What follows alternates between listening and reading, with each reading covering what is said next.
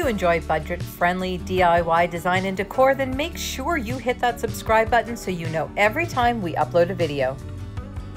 Hey you guys, welcome back to Lisa & Company. I am so excited for today's video because today is my first ever collab. I mean, my collab. This is the first time I've ever done this. So I want to be clear, this was not intended to be for Mother's Day, but it has kind of turned into a bit of a love letter to my mom. Here's the thing, she loves everything blue and white. So I had planned to do this blue and white DIY video for her so she would have some new decor for her place. And then I thought, wouldn't it be great if there was a whole bunch of us doing DIY in blue and white and she had the chance to see all kinds of blue and white inspiration as well as getting new decor for her place. So I reached out to a few of my favorite YouTubers here, people that I knew would do a great job on a blue and white collab. So today we have a playlist for you that includes Casey from Coffee with My Sunshine, Yami from the Latina Next Door, and my friend Sherry from Pretty Simple Sherry. These women have incredible content. I'm gonna make sure I link all their channels down below, as well as their videos, so you can hop over and see all the amazing content they have created in blue and white. With all that being said, I just wanna do a quick thank you to my mom. You know, when Mother's Day rolls around, it's a great opportunity for us to tell our moms how much we love and appreciate them. But I've just got to tell you, while I'm sitting right here, my mom is my biggest supporter. She's my rock.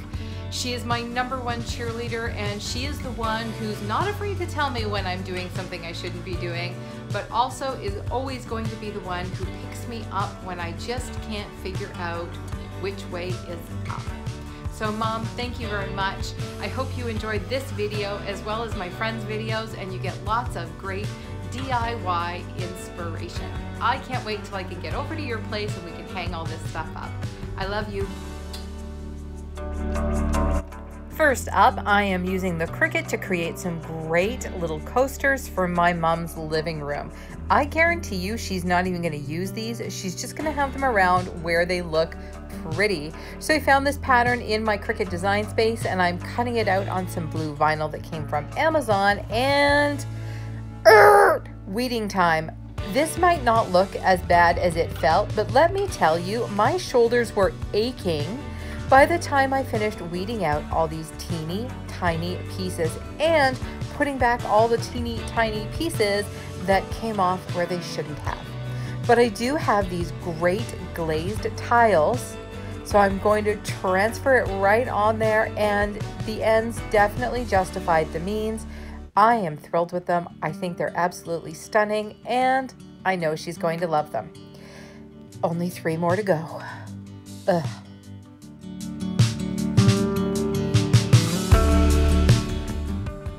This chopping board is actually one that I started a while back and didn't end up using like I thought. So I am going to spray it in this great chalked paint, which thank goodness the idea for this collab came early and I was able to get it before everything shut down. Now I had initially planned to put a couple of grain sack stripes on here. I thought it was the perfect shape, and then I remembered that I had this stencil. And what you may not know about my mom is that she loves bees, and she has made it her mission to save the bees of the world. In fact, when she sends us a text, it always has a bee at the end. So we went over stenciling technique the other day. I will link that video down below because I explained it really carefully. Once that paint is dry, I'm going to go over and give this a really good sanding. It takes away any of the texture from the stencil, and it also smooths out that chalked paint beautifully.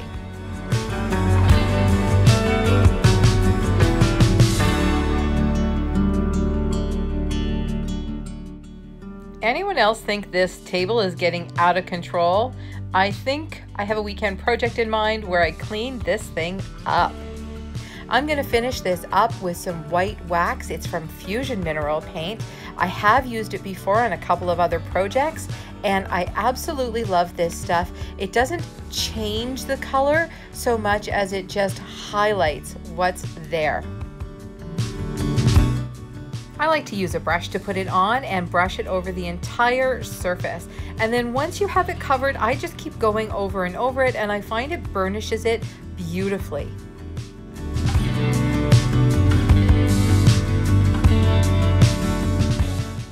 I'm having a love affair with spray paint right now, simply because I feel like it makes everything so much easier. I will say it takes a little longer to dry, and I can't just throw my hair dryer on it like I do with some of the others.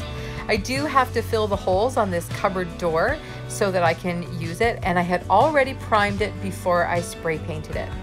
So this cabinet door has a little bit of damage on it. So when I'm dry brushing, I'm gonna have to be really careful, because if I hit the areas where that damage is, it's just gonna really highlight them. So I don't mind that this is gonna have a rustic, sort of really organic look to it, but I don't wanna highlight the yucky stuff, if that makes any sense whatsoever.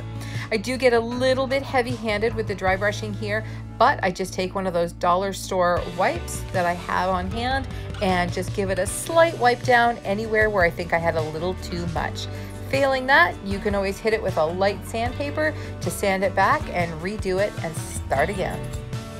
All right, so now I need a jar, because yes, we are gonna hang it on that cabinet door and fill it with beautiful white flowers.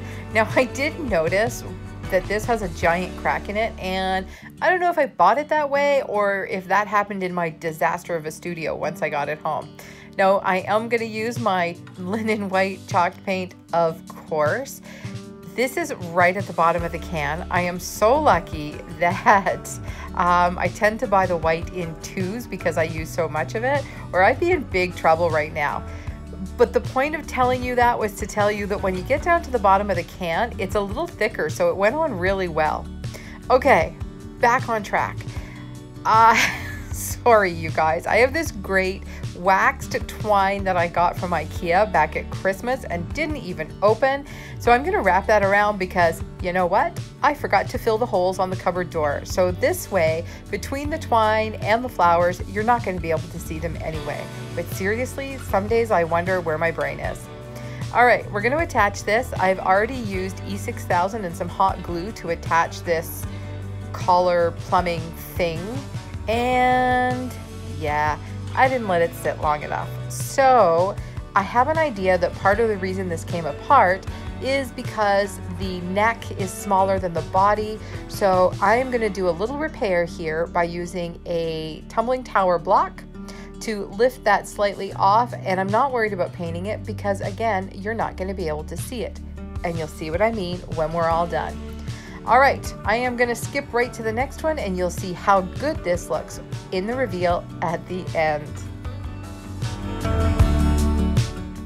Right along to DIY number 4, we are using these hearts that we have left over from Valentine's Day, a frame from an old thrift haul, and since I couldn't get scrapbook paper or really pretty napkins like I intended, I just printed these right off my computer. This frame cost me a whole $1 way back in one of my thrift hauls. It's gonna get a coat of the linen white chalked paint, and we are going to make a beautiful but super simple piece of art out of this.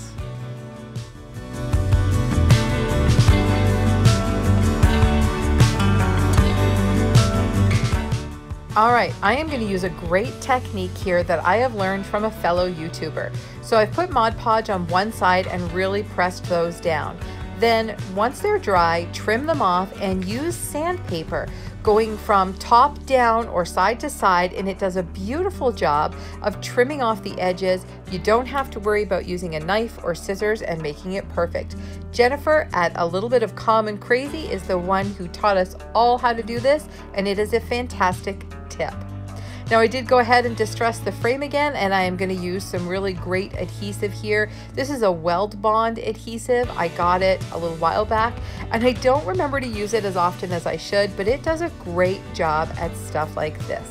So we're just going to put these hearts down, make sure they are spaced just so, and I think this is going to look beautiful on a wall in my mom's living room. Are you ready to see them all together? Here we go. I have hung them here in my hallway just because I can't get over to my mom's right now to hang them up for her, but you can bet, just as sure as I can, I will be over there. So let's break this down and see exactly what we have here. So first of all, this hanger. I am so happy with the way it came out. I wasn't sure if that blue was a little bright at first, but I think with the dry brushing, the white jar, and the white flowers, it came out really beautifully. I just love the texture on this piece. The little hearts, well, like I said, they're just a little something to add to a beautiful gallery wall she has in the living room, and I think they're going to add just a nice touch. The coasters, well, the coasters are a nice accessory, and like I said, she'll never use them. And I have a feeling that the bee chopping board is going to be her favorite. Thanks so much for stopping by Lisa & Company, you guys. We are having a great time getting to know you guys, leaving your comments and telling us what you're doing during this quarantine. Don't forget to check out these other videos. Don't forget to stop by Facebook and Instagram for some extra content and to see what we're up to when we're not making videos. And we'll see you next time. Take care.